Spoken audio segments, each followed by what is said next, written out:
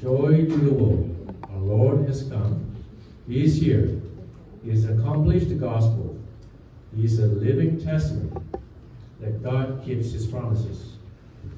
Lord, like the Holy Family on that first Christmas night, many of us enter into the Christmas season with mixed emotions.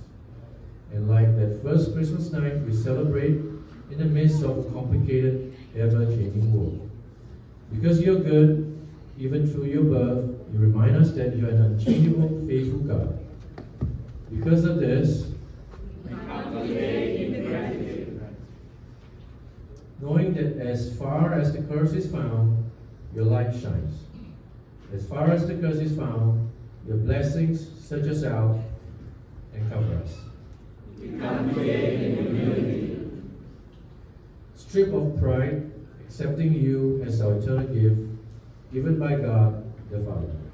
We come rejoicing.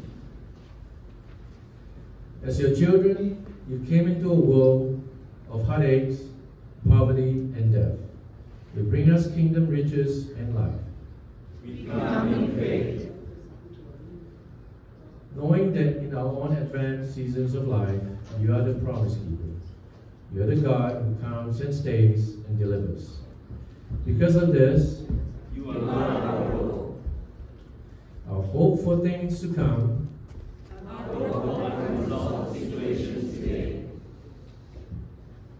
You are our hope when we pray in your name. In the name of Jesus. Amen.